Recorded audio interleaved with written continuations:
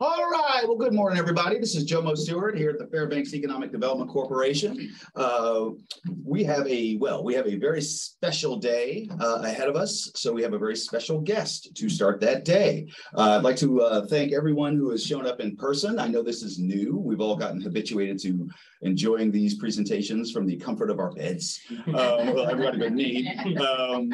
But so thank you very much for coming. So again, our very special guest today, well, let's start with just the day itself. So I've been calling this Fairbanks Nuclear Thursday because with the recent release of the RFP relative to the deployment and demonstration of a micronuclear plant at Eielson Air Force Base, we are blessed to have a whole number of vendors of cutting-edge nuclear reactor technology here in our community. And so there'll be a number of events throughout the day.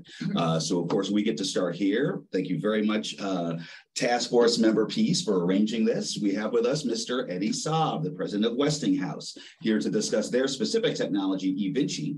But throughout the day, there's going to be a meeting up at the university. And then finally, the vendors have been gracious enough to make themselves available to we, the Fairbanks community, this evening at the Pipeline Training Center. There's going to be a big town hall, up to 6 vendors. It'll be moderated by Ms. Gwen Holdman, Associate Vice Chancellor for Research up at UAF, former top at the Alaska Center for Energy and Power. So ourselves here at FEDC, the Alaska Center for Energy and Power, and UAF, hosting a town hall where the vendors, a number of vendors, will be making themselves available, talking about their technology, and then answering questions from the public. So a big day here in our community. But to start, yes, we have Mr. Eddie Saab here at Westinghouse and team. And so the floor is yours, sir. Yeah, great. Thanks so much, Jomo. Thanks for coming here in person. It's nice to do these and see some faces and get reactions in real time. Usually I'm sitting in front of a screen there. So you probably saw my title there is President of Westinghouse Canada. You're probably asking yourself, well, why is the president of Westinghouse Canada in Alaska? I know Alaska's not part of Canada, but a lot of similarities really when you think a bit about the possibilities for eVinci, which we'll talk about, and the similarities between Canada and Northern territories we have, and then also Alaska. But I have 2 roles within Westinghouse. So one is the president of Westinghouse Canada, where I see all the oversight and operations of Westinghouse Canada, primarily in Ontario, where we have a number of CANDU nuclear power plants. But my other role really, and the reason I'm here today, is looking at business development opportunities for the Americas. So North America, South America, on our entire energy systems portfolio. I don't think we have slides here, but I'll spend a minute or two after we do maybe some introductions on who Westinghouse is and what we have in our portfolio. But that's everything from the large reactors, the AP1000s, all the way down to the eVinci microreactor that we're also passionate about, because we see it an opportunity to really enable a lot of new innovations, but also solve a lot of challenges. And more importantly for today, Marianne told me to slow down, but you were talking so fast, I felt like I had to compete with you. Coming back to today's session, we have, I think, 7, 8 slides, Marianne. Right. I've got the good luck of having Mike Valor with us today. He was actually up here yesterday for the Eielson Air Force walk down, and he's the brains behind the eVinci and the strategy there. So we'll probably tag team this because he knows a lot more than I do. But we want this really to be more of a dialogue, as opposed to us going through slides and presentations. The important thing for me, really, is not for you to just be inundated with technical information. It's really for you to start informing us, to help us uncover what the challenges are going to be, what the opportunities are going to be, things that we just need to have some perspective from. Because, one thing I'm guilty of, I can't really speak for Westinghouse, but I'm guilty of, is just thinking I know all the answers and hey, there's a sweet spot here. What we're trying to do with this product is really engage more, listen more, figure out everything before we go ahead and say, hey, we got a problem or a solution for your challenge or for your need here. So thank you again for the opportunity. Really excited to be here. With that, maybe I'll hand it over to Valor to introduce himself, and then Marianne, which I think she knows everyone. So we'll go through the list there. Mike Valor, the Senior Director for Advanced Reactors on the commercial side, but really been working on with the technical team. Been actually one of the first times I came to Alaska was sitting I think I'm not in that chair, but at FEDC really kind of introduced this technology. We've been working on it for multiple years, but we weren't really talking about it. And actually, one of the first public discussions we did about the technology, probably the first in Alaska, was here. So happy to be back. I think it's been 2 years now, maybe, since that presentation. Time has gone by fast. So, but yeah, really happy to be here again. I'm excited about the opportunity at the Air Force Space, but just as Eddie said, one of the reason we came up in the first place was not just, hey, look at this cool thing. It's what could we use this for? What are some of the things we really need to be considering from the folks who really know the area best. So really glad to be back. Absolutely. Mary Ann Pease, thrilled to be working with the incredible team at Westinghouse. And, one of the things I look at is over my career here in Alaska, it's always been focused on energy and delivering those energy solutions for all our communities. And even though we're blessed with all these natural resources, energy is always a challenge. And as you look at the future going forward, the zero emissions opportunity of micronuclear and getting it out to our communities in a sustainable way that they can have a secure power supply, energy supply for a long period of time, that's the way we need to be moving. And the great thing about it is it works in concert with other forms of energy, renewables, etc. So again, looking forward to the presentation here today. Eddie, I know that you're going to have some great questions because we have some technical experts in the room today. Anyway, go ahead. Yeah, so I did go to school as an engineer, but I stopped playing one about 20 years ago, but that's okay. Some in the room never stopped playing. So. It's good. Oh, I would ask, before we get started in earnest, just want to confirm with those online that you're seeing the presentation in the share screen. Okay, excellent. Thank you, Chancellor Rogers. And then a reminder to the group. Again, this is for you all. So please know, as always, that you can just take yourself off mute if you have any questions or want to make a comment, need further clarification. Because of the format today, it's a little hard to read the chat, so I really would encourage you to just go ahead and raise your hand or take yourself off mute if you have any questions. Again, this is for you all. All right, sir, please. Right. Well, let me just go to the first slide there and then pull it. Perfect. So just a bit about our company itself. If you don't know about Westinghouse, a fairly large company. We're pretty much the commercial pioneers of nuclear power, starting with the first commercial reactor in Shippingport in 1957. So, our roots have been in nuclear the whole time. You probably see, I'm sure in Alaska, you have a lot of products that say the Westinghouse name on it. Everything from generators to fridges, LCDs, even the massage chair, which I don't have one of those. But the reason behind that is back several years ago, just 20 years ago, more or less, CBS, the broadcasting channel, Westinghouse, the electrical company, had bought CBS. And then CBS ran the business and eventually sold the nuclear or the energy part of the business away, but kept the name. So whenever you see Westinghouse on a product out there, don't call the President of Canada to help you out there. I get that a lot because of LinkedIn, but it's really because CBS licenses that name. It's actually, so I just got corrected on this. CBS sold it recently to the guys who run the little generators. So the guy who owns that company got a PE firm and bought the name from CBS, like just months ago. I keep telling Patrick, our CEO and our board, that we just need to buy our own name. That way it makes life easier. But anyways, that just... It was like $100 million or something. To give you guys a reference, just for the brand. Yeah.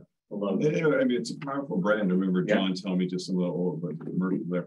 Anyways, coming back to the electrical company, because that's who we are. Well, and I was going to say, before you were nuclear, you all gave us AC current as opposed to DC. That's exactly right. I was just watching a documentary on it on PBS. George, actually, I was in Vienna at the IAEA, the International Atomic Energy Agency, and they had this really nice setup on George, Westinghouse, and Tesla, working together to bring AC power to get. Hello. Hello. Sorry, I'm a little late. No worries. So in terms of size, Westinghouse is about 14,000 people in total. And that's, we almost doubled in size earlier this year. I think it was back in May, we made an acquisition for BHI Energy.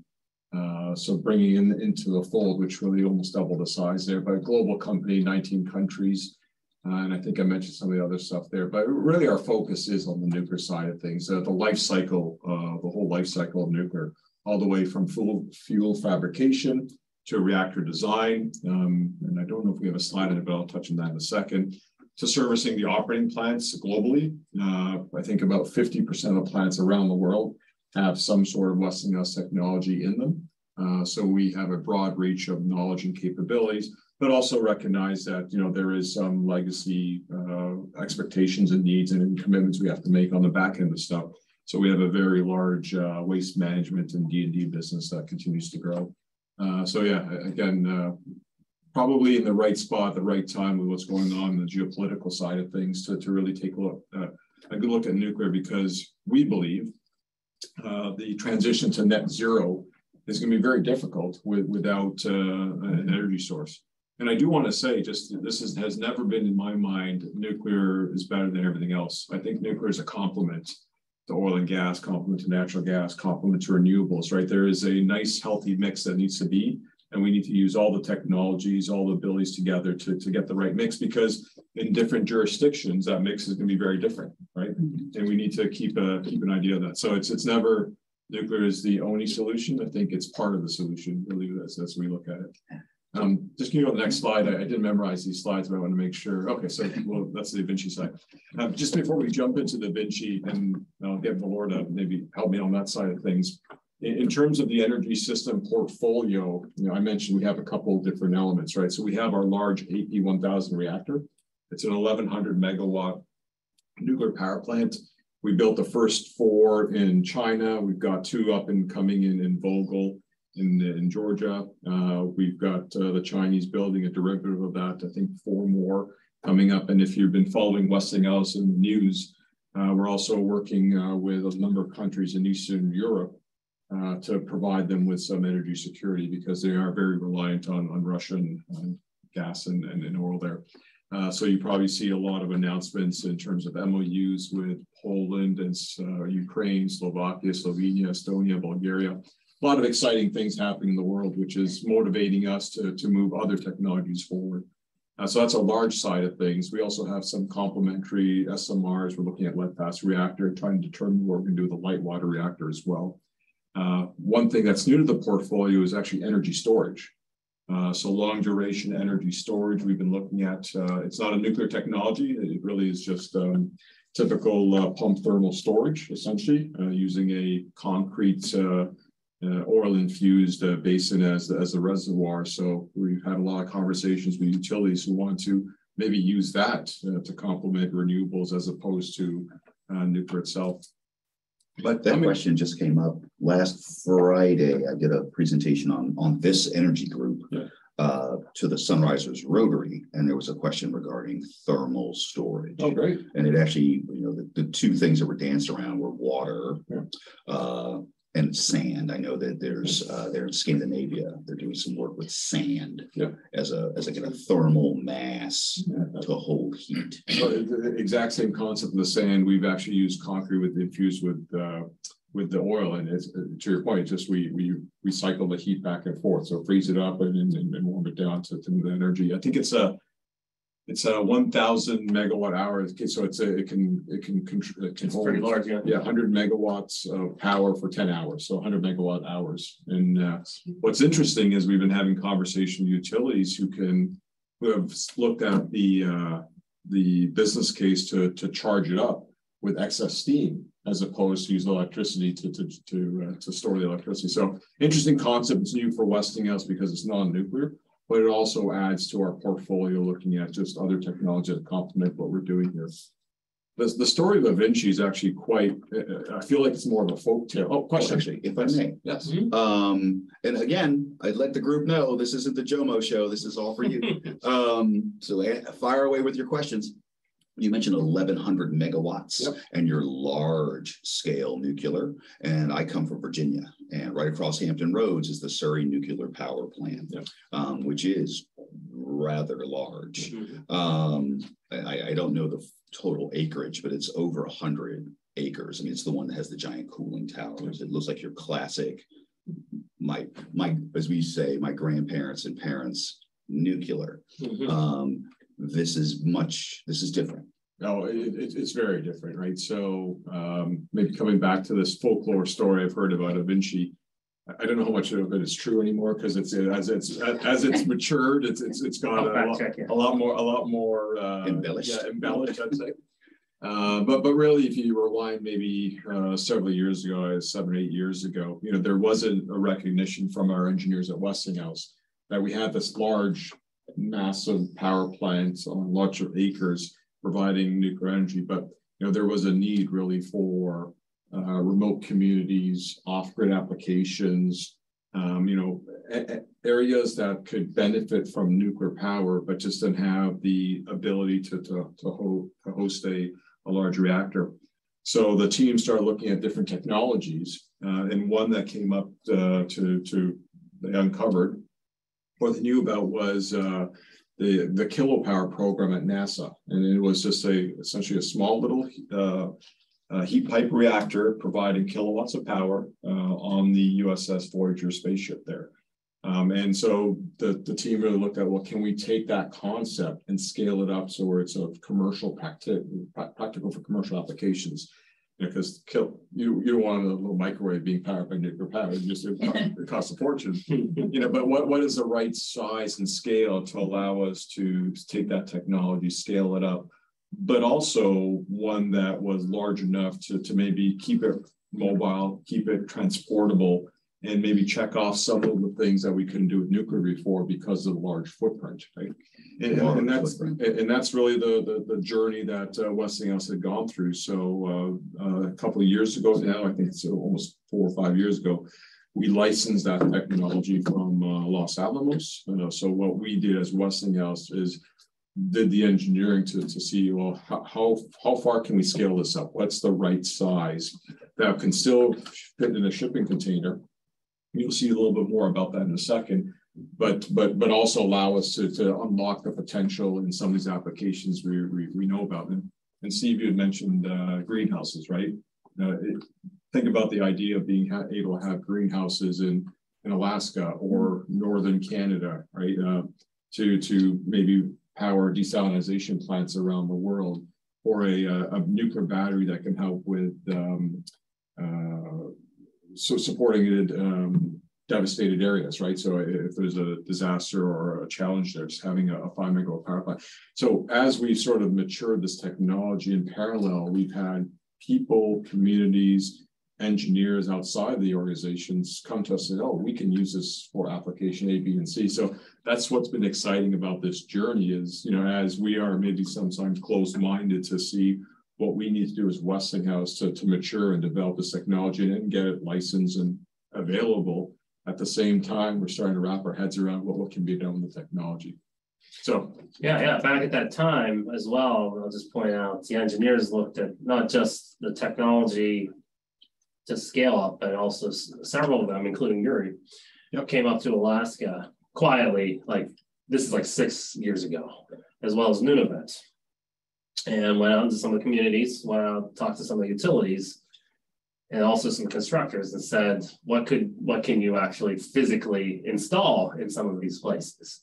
And that also fed into this type of design, because it's easy to design a reactor on paper that will work somewhere, but this is a fairly challenging environment, right? As you guys know much better than us, but we felt that this heat pipe design and keeping it compact, all these things, was really the only way our folks saw to support and actually be able to physically be installed in some of these locations, right? And even Fairbanks, is quite accessible, but it's still a pretty challenging geotechnical and other thing, soil and permafrost and all those things, right? So we've been trying to build in what is really the needs of the areas we plan to deploy in the future from the very start. You can always do more, but we just thought it's easy to design a reactor on paper, but we have to actually make it work for what the vision actually is. So it's not, I've been up here now five, 6 times to Alaska. We got, Marianne on board. We're starting to talk about bringing on some engineering staff up in Alaska. We have a couple Alaska Native Corporation partnerships now. So we've been doing a lot in these last 2 years to really prepare. This isn't just a Westinghouse project either. In fact, we think of the Westinghouse, we have to bring a reactor, we have to do that. But basically everything else is for the benefit of and to be installed by and operated by, the folks in Alaska. We don't plan to just send hundreds and hundreds of people to Alaska someday. So, I think we're starting to set the right base. We're getting very, a lot of good information on, the last 2 years from really you guys that have helped us develop this. But of course, it's always music to our ears. That kind of transition planning. You understand that coming on the front end, you'll need that assistance, that technical assistance from outside. But again, that over time, we can build that expertise here. Yeah, absolutely. And there's so much capability here.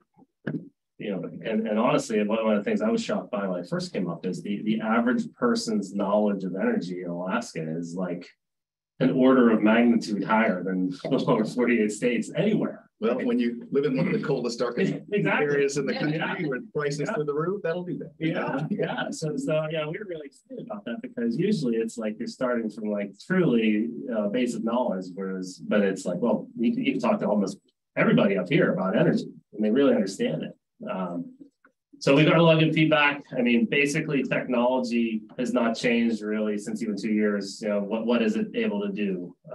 You had a question? Sorry, I can't hear. 60 behind me. So it's high-speed load following capability. So how high speed is that? Is that comparable with gas turbines? Do you have a megawatts per minute? It is gas turbine similar. So the reason is we're using an open air Brayton cycle for the power conversion. So our power conversion side is an air-driven gas turbine.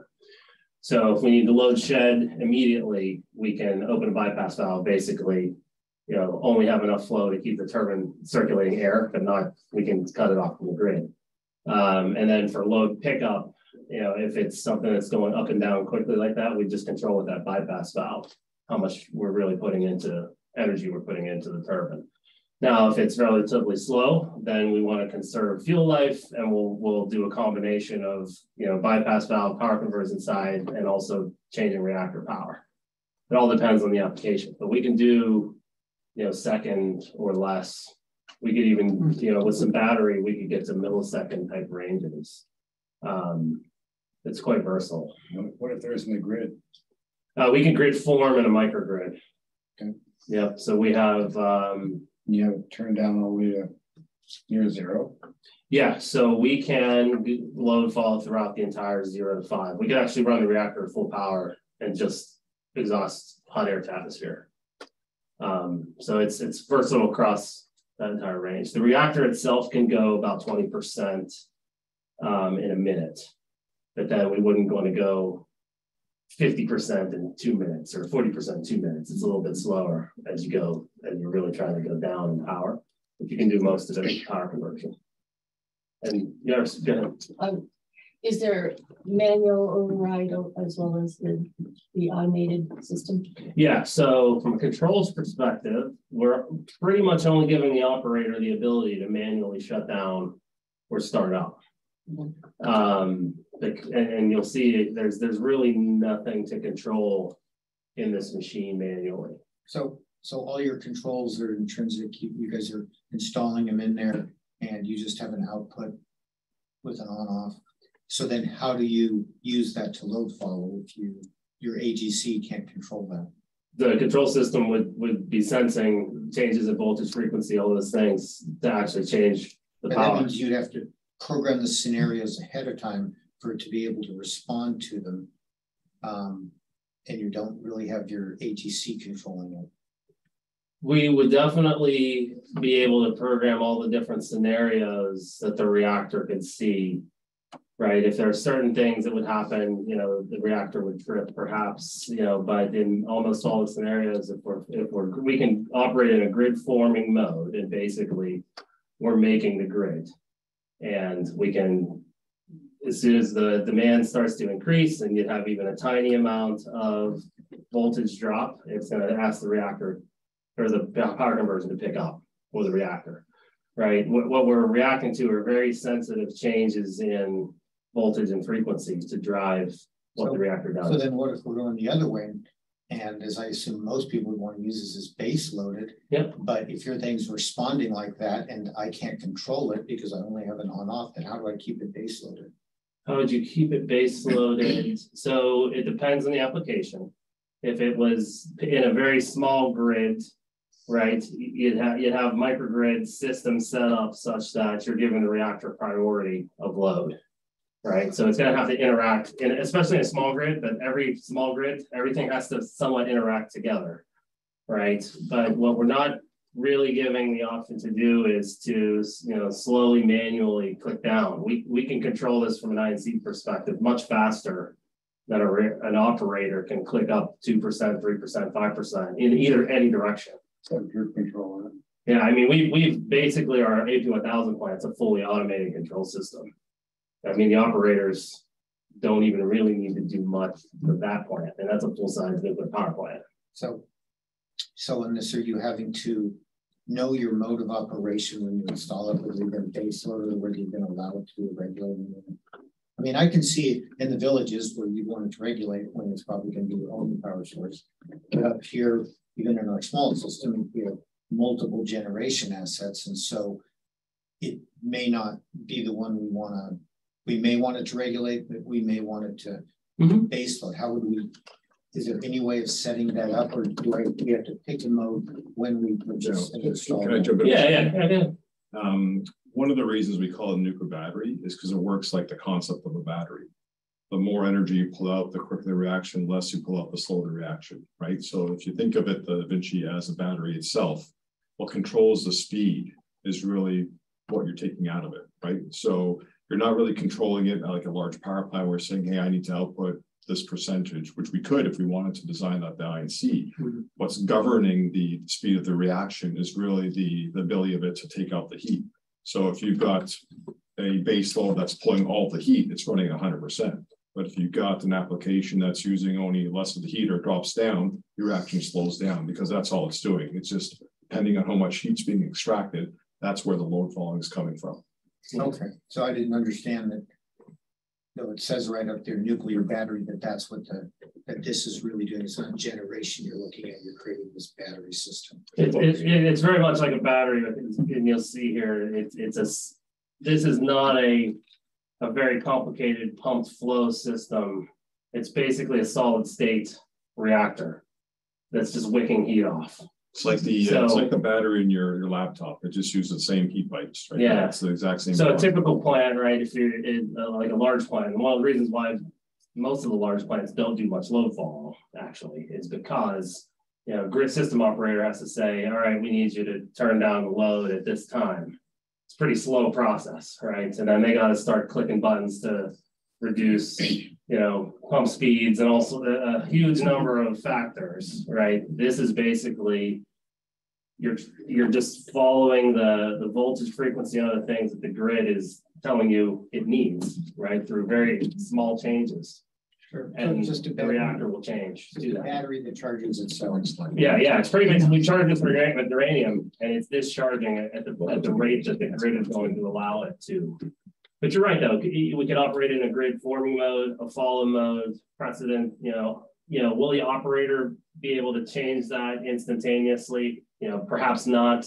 Perhaps yes. We could build that in. It's very easily able to be done, right? So we could have it in grid forming mode or follow mode or just base load and have, you know, it's all loaded on the software. Someone could choose those different modes. You don't have to decide it when you install it.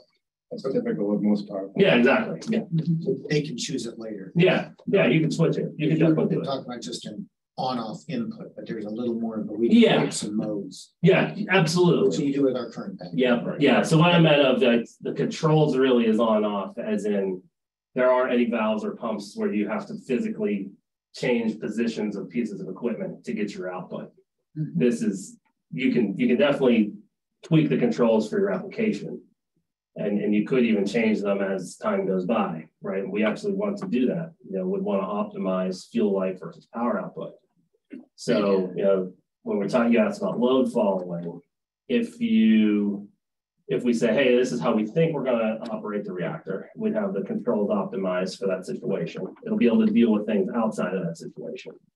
But if it's outside of that situation, it might not be an ideal control. We might be running the reactor at 100% power too much and doing too much bypass where too much heat is just being wasted. So then we would say, okay, we want to optimize the controls and change really to optimize fuel life and still get the exact same output. So there will be some iterative process in there to get it like perfect for the application, but that's pretty typical. Right. Thanks. Yes. Ms. Lee? So I have a couple questions.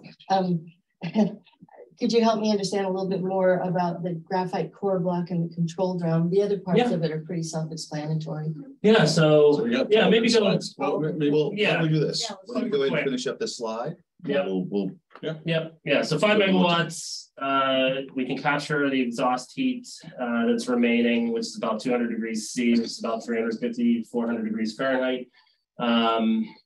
8 years for refueling. Would actually like to get that to 10 before the first reactor is installed, but there's some testing we need to do in the fuel to try to push that life up. But 8 years, so pretty solid for, you know, you pretty much know your cost for that entire period of time. And you can actually hedge uranium for even longer.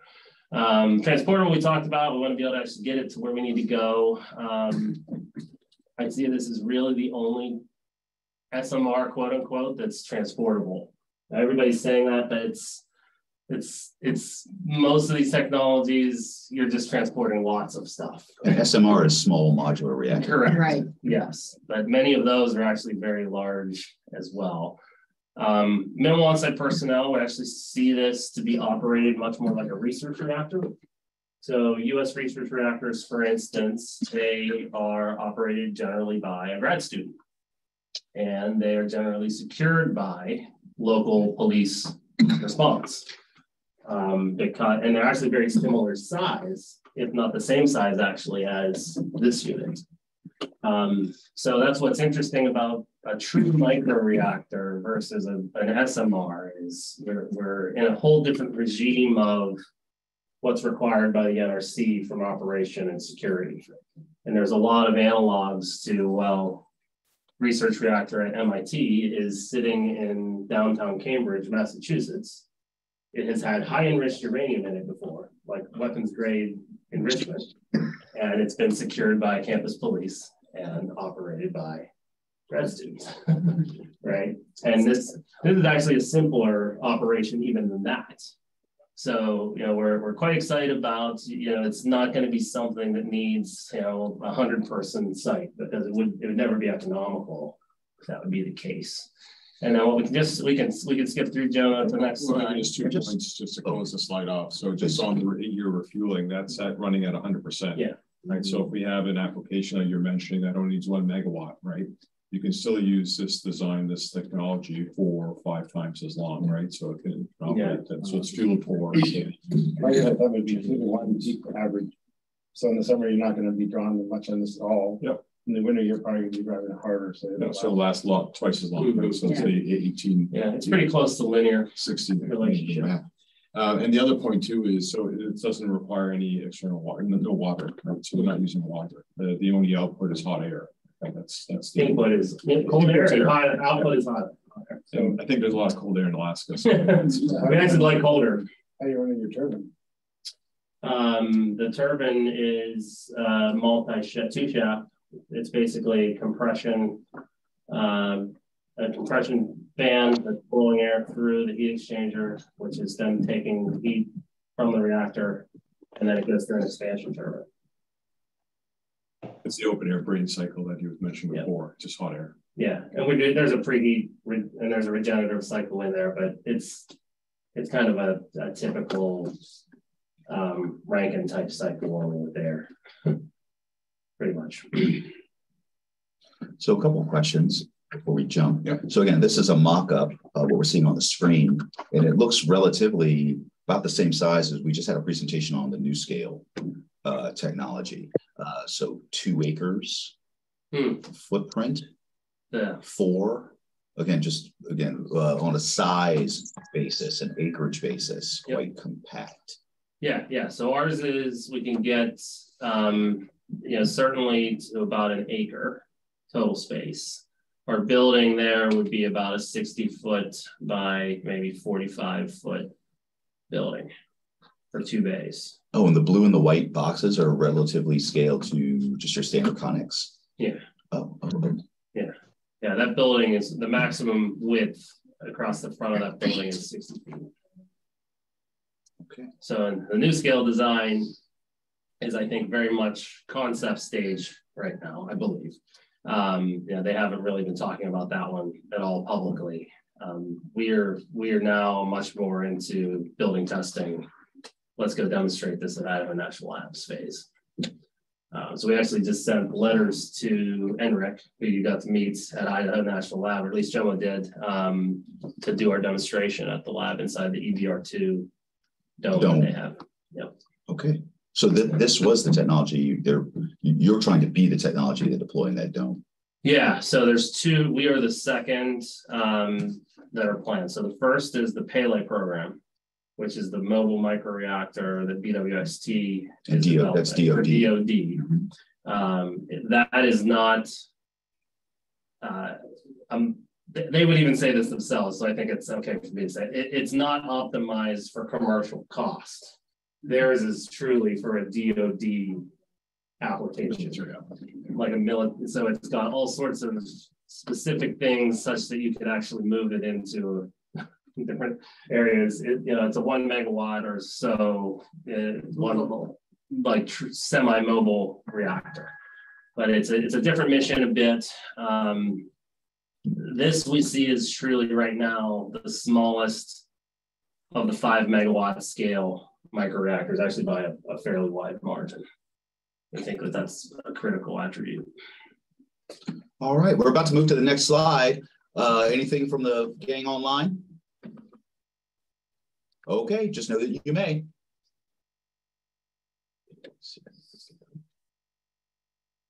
So graphite core control drums.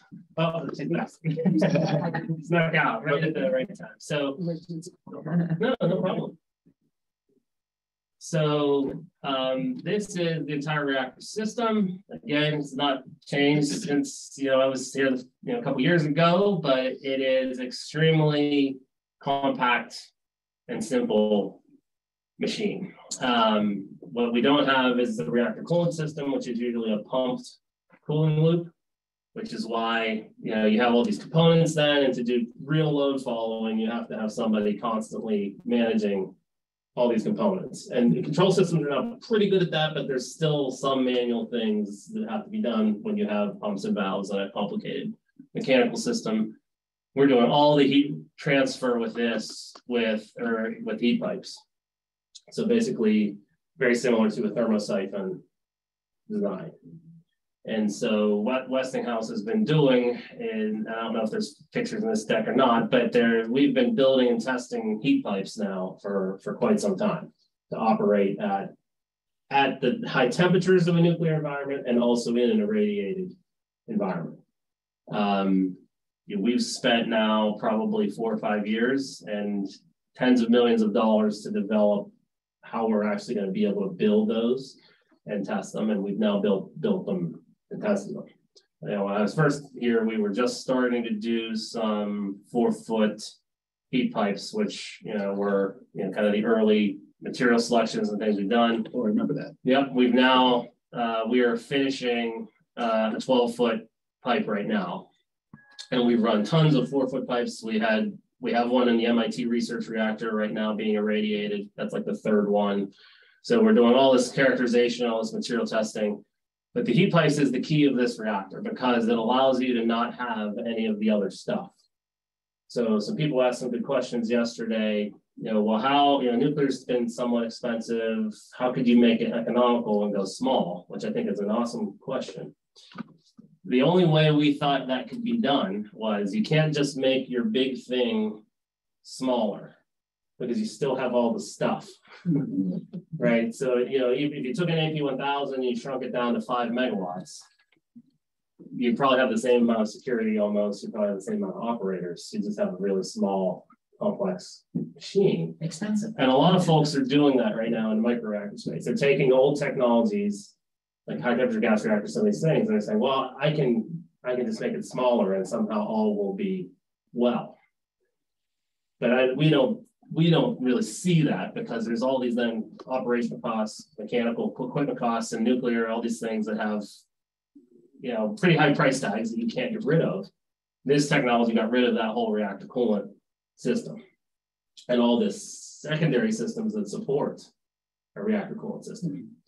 So that allows us to have basically a solid state reactor. So those heat pipes are constantly wicking heat out of the core. It's basically almost impossible to stop that from happening, which is actually good.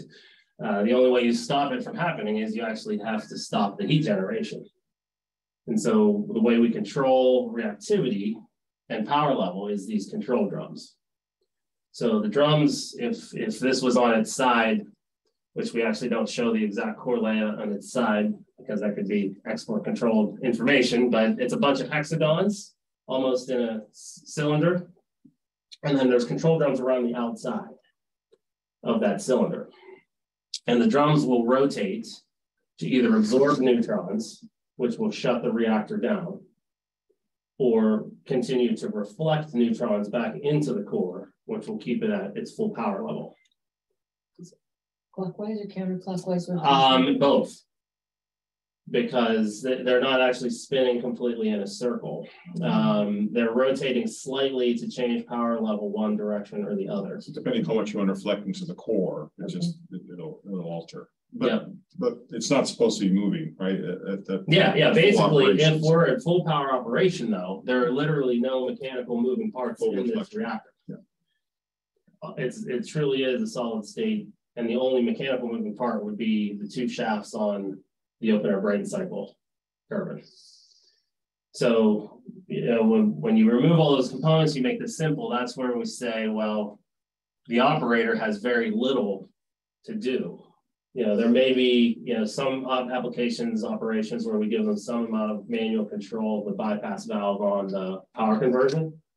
But even that, when you're forming a small grid, it would be very hard for an operator to move a bypass valve manually fast enough.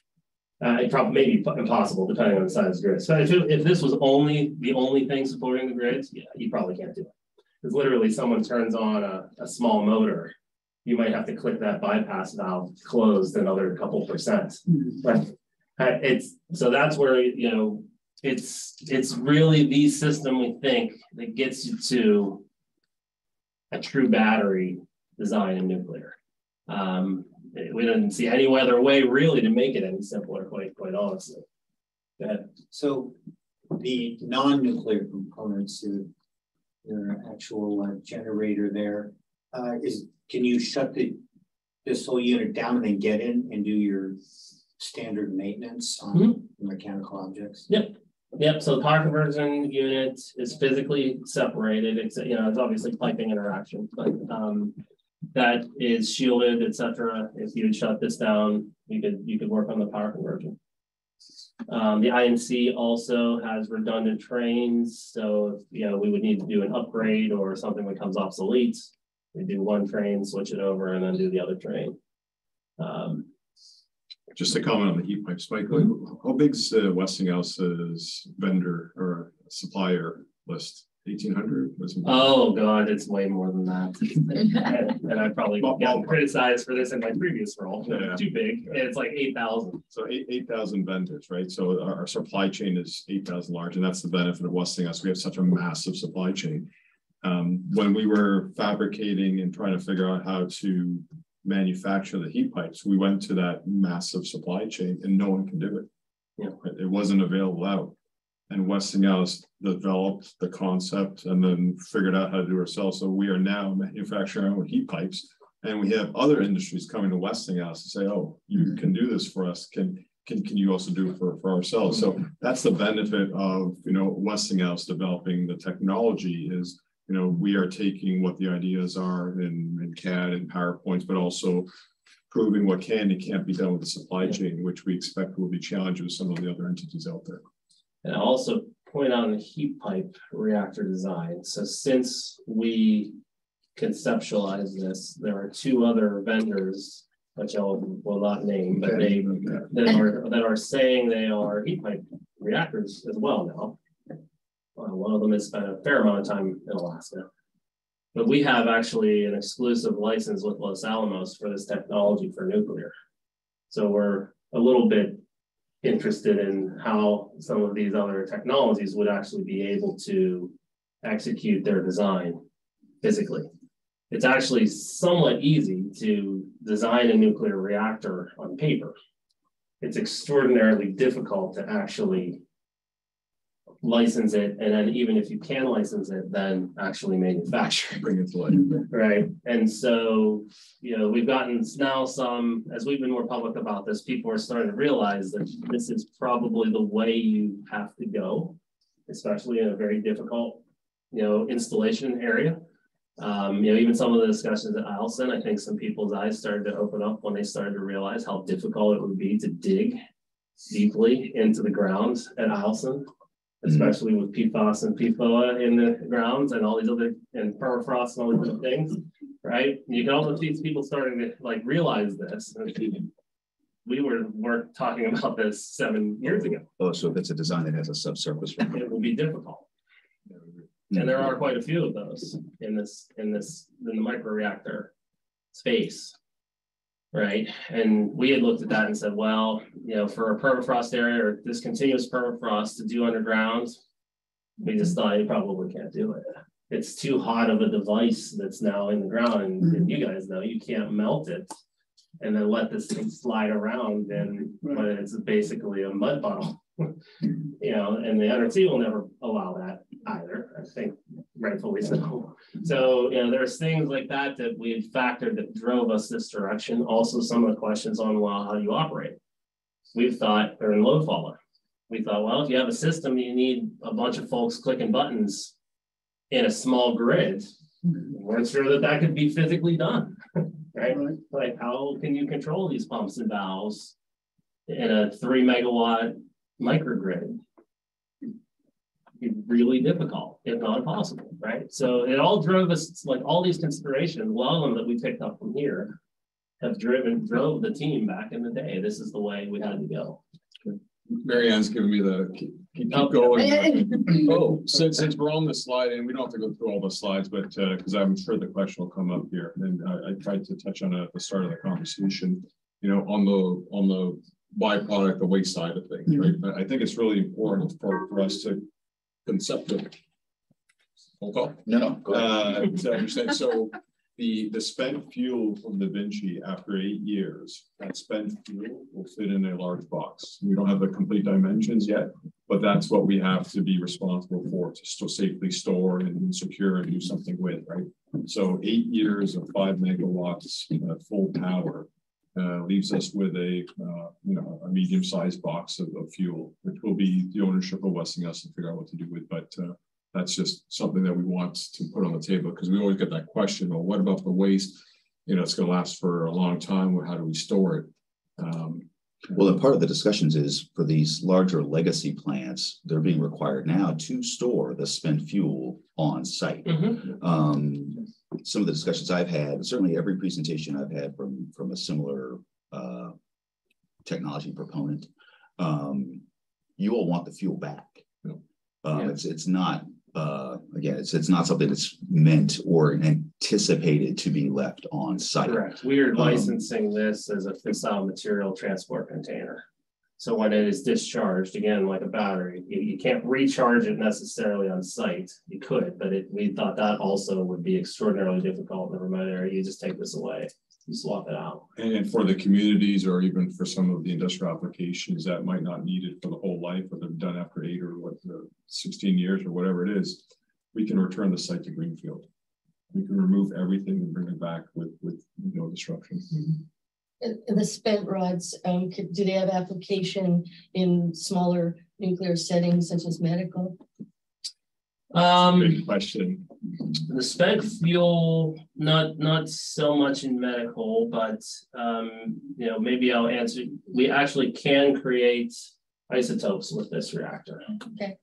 So you see the control rods there. Those are really only necessary for transport. Because you need extra shutdown capability for different accident scenarios and transport. You can fall in water, who knows. We need very few of those to have redundant shutdown capability once it's installed. So you basically have a bunch of extra slots. And we're actually working on the machine to they can drive isotope targets into the core and remove them while the reactor is generating electricity or heat. It's public information, so I can share this. Westinghouse is working with Nordion in Ottawa, Canada, on being able to insert cobalt-59 into PWR, light water reactors in the US. And then after 2 or 3 cycles, be able to take that as cobalt-60, which is used for sterilization, medical surgeries as well. So we're just taking some of that novel concept and trying to see what isotopes can be produced within the eVinci reactor. So I think there's about 25 isotopes. Commercial or useful viability. Yeah.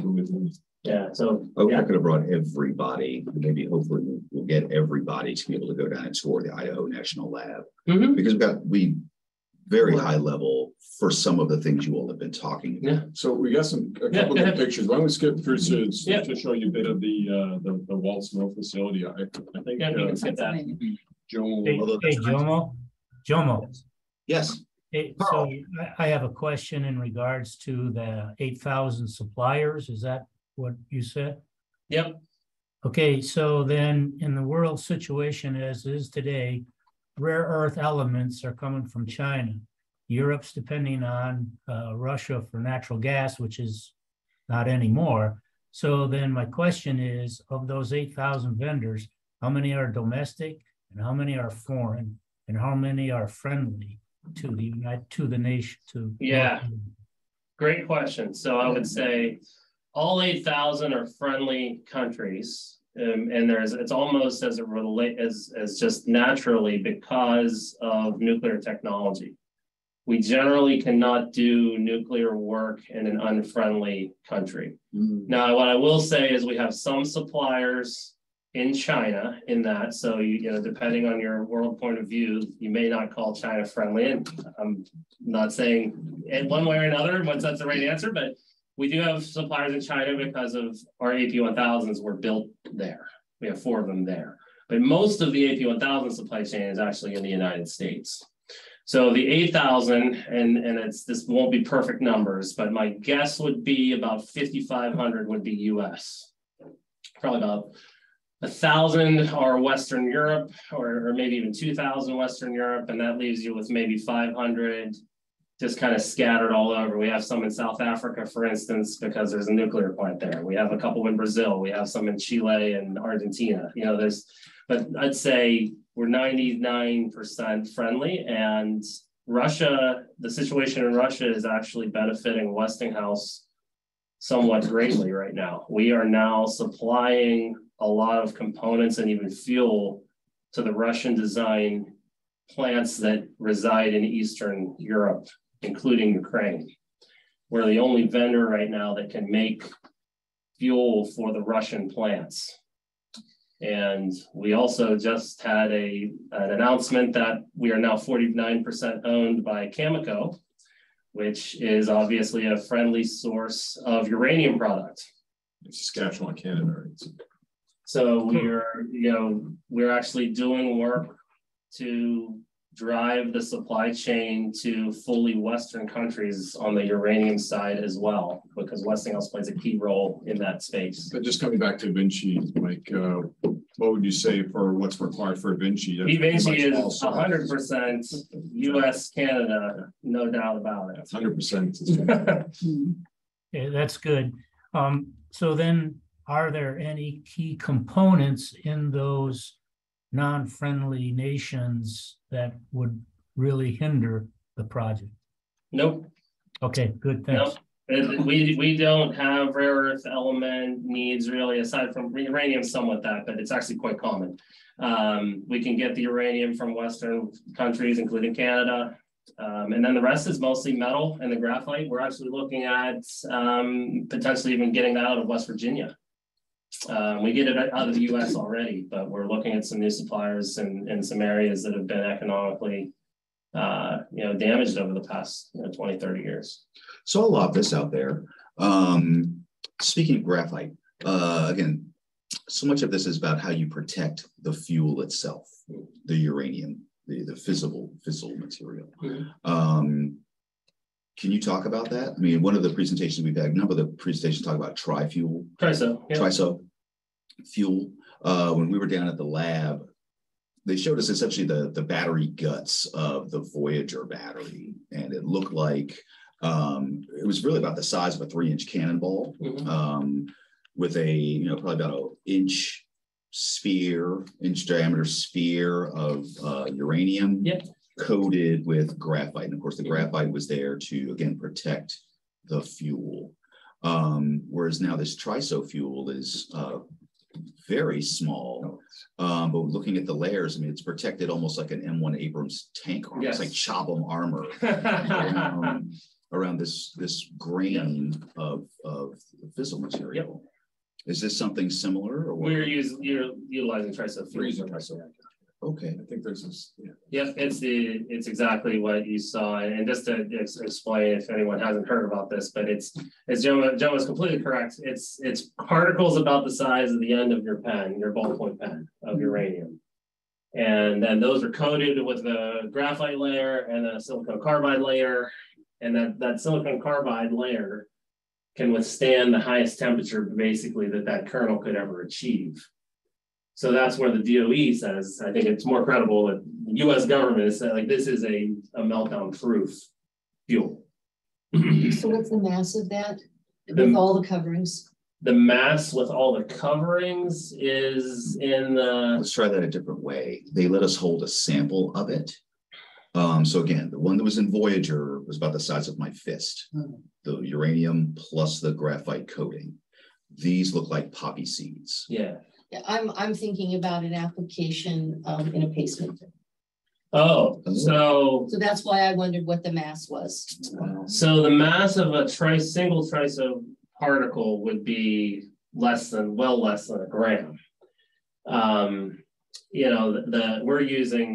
people are using spheres. We're using cylinders. Our cylinders are about this big, and that cylinder is probably 20 grams or something. I mean, it's pretty small, pretty light. Graphite's not that heavy. The uranium is heavy, but there's only, in the particle itself, there's only like 30% of that is uranium. And like the other 70 is graphite and other filler material and silicon carbide, which are relatively. Didn't mean to take us on a rabbit. But that's a great question. It was, again, that was one of the working to develop a to not have to go through an operational procedure to replace the battery in a pacemaker. Yeah. That's getting old. Yeah, and there has been some work on this. I don't think Westinghouse has dabbled in this space, but there have been some work on like true tiny batteries powered by fissile material that uses, I think mostly they're using just radioactive decay heat, and it's just creating enough energy to be a small battery. But there's some people out there looking at it. Yeah. You can keep going. Just come back to the point I made to start. I mean, so, Jomo, I had one question on that last slide in regards to transportation. Hold on, Carl. I'd love to hear more. Yeah. Go ahead. Yep. Okay, go ahead, Carl. I noticed it didn't have any airlift on that. What's the restriction? Because there are villages out there that of course, are not on the river, and you know, they need to get there by air. So what's the restriction here on that? Yeah, so air transport, we would like to be able to do that someday. There are some things we've even started looking at of low ground, slow transport, maybe even using like hot air balloon lift and things like that. But one of the challenges is, and the Department of Defense obviously gets past this, they can fly around nuclear weapons and things, and it's what they do. Flying a commercial nuclear reactor, though, the maximum credible accident you have to design for is this thing, the plane crashing or it falling out of the sky. That's extraordinarily difficult to do. Not impossible. It would just be a huge, massive effort for us. But we're looking at some things. Well, if you do it at a slower speed, if you keep it very close to the ground, you know, there might be ways you can do that. But then if there's tree cover and other things, it gets, you know, it's super complicated. But if we were in like a very barren type area across ice or other things, you might be able to do it. But air travel, we're not super focused on. It's just very challenging. Air transportable. Yeah, air transport. But what we talked to some of the transportations we are looking at, right? Yeah, and you know, we're looking at basically all the other modes of transportation are very feasible. One thing that could be done in the future for the villages that are off grids, they're also generally smaller, you know, for power output than this. So what we've been planning on is go commercial with 5 megawatts. You start to build these like cars on an assembly line and you get your costs down. Then you can support shrinking this reactor. And this reactor can be shrunk almost trivially easily. You just take rings off of, and you just shrink the diameter down. And we're actually doing a project for NASA right now for a space reactor because this technology can get the smallest. So if we could go down to a smaller level, and then the other way you could potentially support those off-grid, non-river accessible areas would be you fly the reactor in without fuel. Then you would have to put the fuel in at the site, but that has challenges, right? But it makes the air transport physically able to be done. But that's just some concept stuff. I mean, we would never advertise right now we can support that type of situation yet. We'd like to someday. Okay. I think one of the takeaways from all of these presentations is that, again, there's still work being done. Again, we're moving down a path. We're moving down a path, and we've gone from the Surrey power plant that again is hundreds of acres. It's a huge facility, and you know, sending out spacecraft with cannonball-sized pieces of material to, again, things that are down to, you know, again, poppy seeds clad in chobham armor and can fit in just a couple of acres of space. But there's still work to do. If you could go to the next slide Sure. just real quick, right? So I wanted to say, you know, what have we done in the last couple of years? We have now installed all the equipment to make 12-foot heat pipes. We're making one right now. We have done a massive amount of additional testing on our 4-foot pipes. We ran our electrical demonstration unit, which you can see in the lower corner there in the front. When I was here before, we were talking about we were going to run that. We ran that last year. So we ran up this cell of our reactor with heat pipes, full operating temperature, got all the data we needed out of that. It was a very, you know, we basically proved concept, all those things, you know, working. We have started interaction with US NRC. So we are submitting technical documentation to US NRC. We've sent, and that's the Nuclear Regulatory Commission. Yep, we have sent all of our key topic areas, security, emergency planning, operation, all those things to NRC for review in a pre-licensing process, but that's the process that they prefer, and we do as well. And we committed to operate our reactor, a test reactor at Idaho National Labs at the EVR two-tone just about a month ago. So we had teams at INL, while you were there, actually. I wasn't there, but we had a bunch of people at INL the last 3 weeks. You know, so we're now in the process of really bringing this to reality physically. And that's a big difference, I think, between where Westinghouse is and some others right now. There's a lot of concept stuff, but we're committed to make this a reality. And I saw some of this. We were in one lab. They had an operating reactor. I mean, it was just across the room. And they were using for heat regularization those, as you noted, those control rods that turn. The drums. The drums, where again, if it reflects the neutrons back, it heats up. If they turn, it cools down. So yeah, I was standing there right next to it. Yep.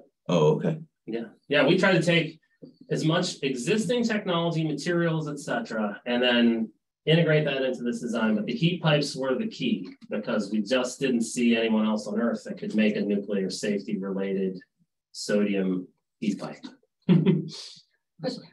This is kind of an often in details, maybe not for everybody here, but later on, remind me, I want to ask you about how you control the flow of the neutrons, are they in a linear path? Or how do you control the directionality of them as it's controlling how it responds? Yeah, that's a good question. So there's fielding inside that canister and a reflector as well. So we're basically trying to connect and contain the neutrons axially and also radially, where to get maximum efficiency. But then those drums, when they turn to shutdown, they can absorb enough that it shuts it down. But we're keeping the neutrons, as many of them as we can, completely contained in the reactor. Neutron leakage is just wasted. Yeah. It's wasted energy, right? Thank you. Yep. And this is easily modeled by, I mean, we've been doing this for 80 years now. Yeah. So Right. we can model that. Yeah. It's a good question. Really good question. I'm learning from it. Keep asking questions. Well, everybody, we are past the top of the hour. I would, we have a little extra time. Are there any questions online? Are there any further questions from everyone in the room? I just want to say one point. Please. We'd love to host you in Waltz Mill at the eVinci. So where we have the R&D facility. Oh, So if there's ever an appetite from the group here or team or whatever, just please work with Marianne and ourselves, and we'll give you a bit of a tour. Field trip. Yeah. And so, we have not just this facility that you can see and all we actually have 3 times this space now for eVinci stuff. This is just what's on the slide. We also have full-size pressurized water reactor components. So we have reactor vessel head, steam generator. So if you can also see, this is what the real big plants, it's all there. We have it all at the same facility. So it's pretty nice setup we have. You can learn a lot, just like you probably did at the lab. Like you can pick up everything in a day because it's all there. Well, not everything. Not everything. But again, it really was neat to see. Again, they were both testing technologies, but also components. I saw another program, like one of the big inhibitors. You can steal a copy of the design for, say, the jet engine that's in the F-35. And that some of our adversaries have. But part of the trick is the metallurgy. Yeah. Is the metallurgy. Yep. Being able to actually build the components, fabricate the components that can withstand that kind of operation. Absolutely. So that's part of it. They also had a really great lab talking about, they were studying things that we could do with this power if this kind of power was available. Marvel. Which was really neat, from micro smelting and fabrication to just direct use of what would be called waste heat other places. Here are just very valuable BTUs, in particular in a community. I hadn't thought about this until we were having these discussions, but we have 4 distributed heating systems in our community. Between the military bases, the university, and downtown, we would seem to have a leg up on possible utilization of this kind of technology. We're just on a heat distribution basis. Yeah, Wainwright has a district heating as well. That's right. Wainwright, Eielson, the university, and Fort Fairbanks. And is downtown Aurora's permit runs to the end of its life? Does it? It's coming up, and we don't want the downtown people to be without heat, their water heat. That's been a real asset to the community. And it'd be really nice if they didn't have to transition to hydrocarbon fuels, either a whole bunch more furnaces or, although no offense, Carl, or even natural gas. Again, it would seem we would have a leg up for utilization of this kind of technology with our distributed heating system. Did you meet Yasser Arafat at INL? I did not. I Like the Yasser? No, he's dead. Yeah, he's dead. Oh, okay. I was like, So that, no, I did not meet Yasser Arafat. that microreactor The other kind of test, oh, the other one. that microreactor test bed where they're figuring out what he runs that. Oh, okay. He might not have been there at the time, but he was one of the 4 people that developed this concept.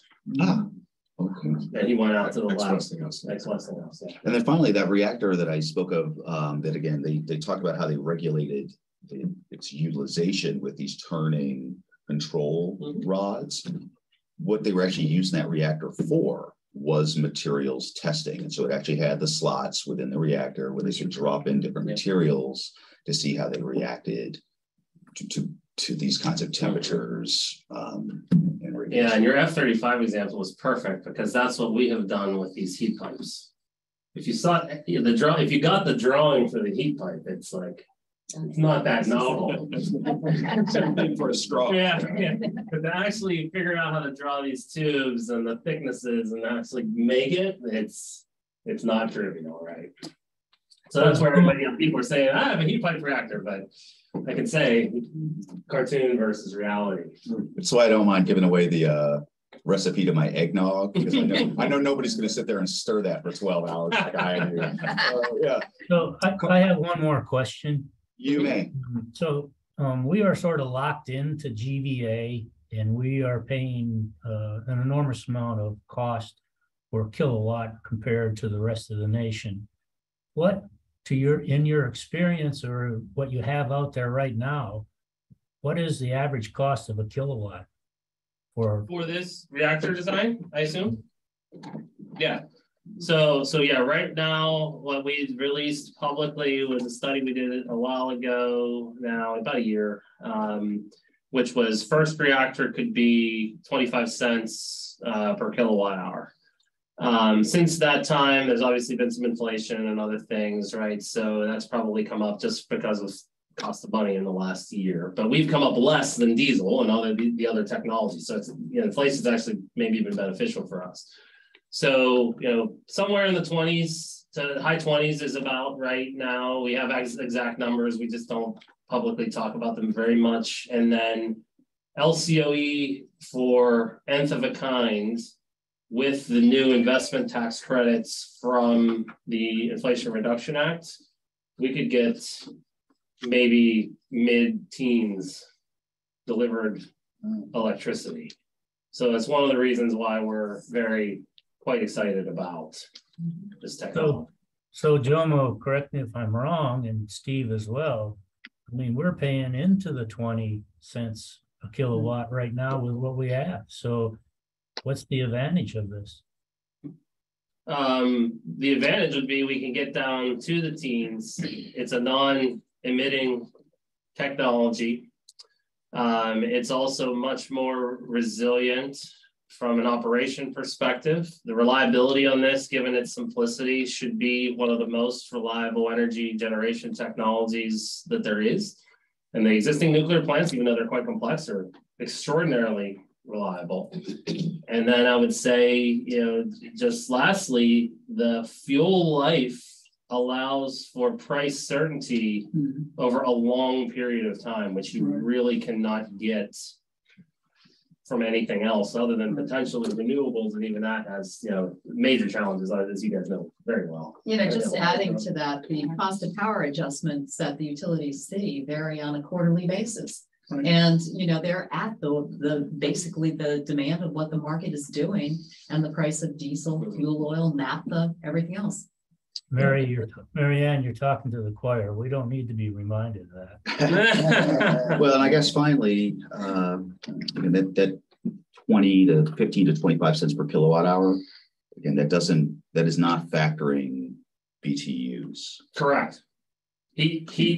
Capturing heat economically would also or could potentially improve Yes. those numbers on the total Correct. energy profile picture. Yes. Yeah, and I guess the only thing I'd add too is the earlier adopters of this technology will be the ones that just don't have access to the 25 cents that you're paying right now, right? So if you're looking at remote communities or industrial applications or research or some utilities trying to do some novel concepts of hydrogen production, right? When you get to the end of the kind, and this is more of a commercialized product, then you can start looking at applications to possibly displace the current energy production. But, we don't see this knocking natural gas out of the way in communities and in city centers. I mean, that's not the concept, but this is really for those remote community edge of grid applications at the start, and then eventually at some point, you can look at other applications that are more traditional. Yeah. And Allison yesterday at the base, we had the pre-RFP response meeting there yesterday. Their words, they said, it's not in this RFP, but this coal plant will not last physically forever. We are interested in, if this project is successful, continuing to scale units just at Allison. You guys know that plant's been obsolete probably for 25 years. I personally worked in a plant just like it. And the value of coal is completely incorrectly valued. Yeah. Sure. 10 years ago, when LED lighting was just starting to appear, power was 75 cents a kilowatt hour in the villages. And at the time when I was working at Design Alaska, it's like, this is a great way for us to justify trying this out, like taking them on the bleeding edge. And it's really panned out for them. I think that there would be the similar sort of thing. You talk about 20, I think we just dropped a little bit. My last bill, I've been tracking it ever since I got electricity when I first escaped America and came to Alaska. And it's gone from 5 to 2 months ago, it was 26.8 cents a kilowatt hour. It dropped to 25.2 on the most recent bill. So you're right there on the cusp of it, working for the second largest urban center in Alaska, but out in the villages with triple and probably even more now. Yeah. It is because of the transported diesel. Right. And I'm talking 10 years. It's I'll bet it's higher. Mm-hmm. So yeah, just as the LED lighting could be, that was a place to try it out, or it could be economically justified. This sounds like this could be for the micro reactors as well. Well, hey, everybody, if you don't mind. Oh yeah, I'm sorry. No, just really quick. So we'll just wrap this up for the record. I'm about to stop the recording. So again, thanks everybody for coming. Fairbanks Economic Development, Andrew for All Alaska Task Force. I want to thank our friends from Westinghouse for joining us. And we did a deep dive in some nuclear right now. But for folks who would like to do even more of a dive, again, be reminded that this evening at 6 p.m. at the Fairbanks Pipeline Training Center, Westinghouse, Mr. Valor will be there, as well as some other vendors, potential vendors. Well, sorry, they're all vendors hoping or competing to possibly the selected technology for the IELTS and RFP, but they will be making themselves available to the public. There'll be brief presentations from each one of the groups regarding themselves and their technology, and then it will be open to Q&A from the residents of Fairbanks. So don't miss it. So thanks, everybody. I don't know what I'll be doing with you people next week, so I'll just be in contact. All right, but again, enjoy the rest of your Thursday, the rest of your nuclear Thursday here in Fairbanks, and we'll talk to you soon. Great. Thank you. Thank you. Oh, no.